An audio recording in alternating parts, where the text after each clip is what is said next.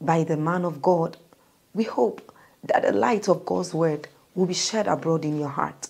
You will know what to do and you will know how to live. And so if you're new to this channel, kindly hit on that subscribe button for us. And then like this message. Also, go to the comment section and comment whatever you have learned. Share this message abroad because we want to always be a blessing to the world. Thank you. You must preach Christ's obedience for us, not we obeying. His obedience was on our behalf. So his obedience is our obedience.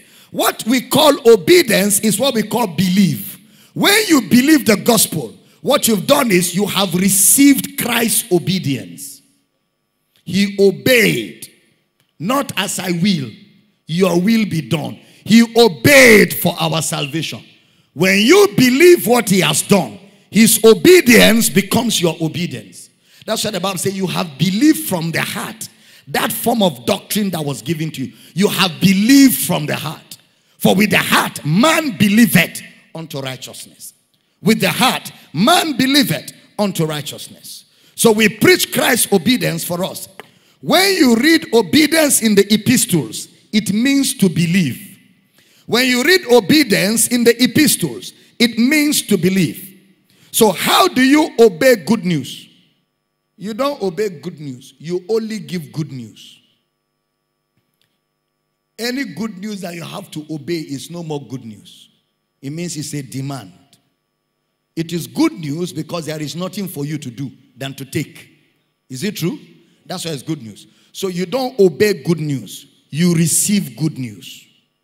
Once obedience enters, it is no more a finished work.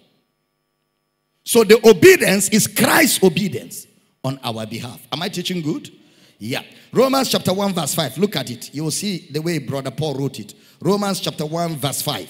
By whom we have received grace and apostleship for obedience to the faith, which is faith in Christ. See the way he uses obedience to the faith among all nations for his name. Look at Romans chapter 5 verse 19. So the gospel is Christ has obeyed God for us. For as by one man's disobedience many were made sinners, so by the obedience of one shall many be made righteous. Christ's obedience made us righteous. Christ's obedience made us righteous. Are you still in the building? So, in sharing the gospel, ensure you are not extracting commitment from anybody. Ensure you are not extracting commitment from anybody. In sharing the gospel, ensure you are not extracting commitment from anybody. Don't say, are you ready to follow Jesus for the rest of your life? Are you ready to follow Jesus for the rest of your life? You are extracting a commitment. And he doesn't have the ability to say yes to that request. If he did, he wouldn't need Christ. Don't extract a commitment. In the preaching of the gospel, you preach faith. People believe they are saved. You don't extract commitment. Don't ask them, are you ready to surrender all? Are you ready to surrender all? If you are ready to surrender all, say with me, the things I used to do, I do them no more. You have left Christ. You have met Moses and two of you have partnered. Salvation is not the things I used to do, I do no more. Salvation is a resurrection from the dead. Salvation is new life. It's not improvement. It's not becoming a better person. Salvation is a brand new life. We are his workmanship created. When you create something, it doesn't have a history. A creation is a new start. Am I teaching good? If I'm teaching good, say I hear you. The people said, what must I do to be saved? Look at the answer. Acts 16:30. Acts chapter 16 verse 30. And brought them out and said, sirs, what must I do to be saved? 4 keys to salvation. Number 1, be circumcised. Number 2, pay tithe. Number 3, confess all your sins. Number 4, fall down on the ground and cry with sackcloth and ashes. No, that's not salvation. What must I do to be saved? Look at it where we're reading. Give me that scripture again. What must I do to be saved? 31. And they said, believe. Believe. No steps. Salvation is faith in what Christ has done. Believe on the Lord Jesus Christ, and thou shalt be saved and thy house. Period. Are we in the building here? Believe on the Lord Jesus Christ. So we preach Jesus' crucifixion, his death, his burial, his resurrection for salvation. Don't help the gospel. Just preach the gospel. It will save. Don't help the gospel.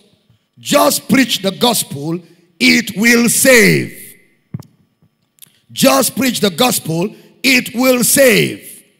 So Jesus said to the disciples, tarry in Jerusalem until you be endued with power from on high. Acts 1:8. You shall receive power. Then you shall be witnesses unto me in Jerusalem. Acts chapter 1 verse 5. For John truly baptized with water, but you shall be baptized with the Holy Ghost not many days hence. The Spirit of God is given to us to the intent that we're able to share the gospel of Christ. The Spirit of God is given to us to the intent that we are able to share the gospel of Christ. No man can call Jesus Lord but by the Holy Ghost. No man can call Jesus Lord but by the Holy Ghost. 1 Corinthians 12:3. 1 Corinthians 12:3. Wherefore I give you to understand that no man speaking by the Spirit of God calleth Jesus accursed, and that no man can say that Jesus is the Lord but by the Holy Ghost. It's two ways. Number one, that is the recipient of the gospel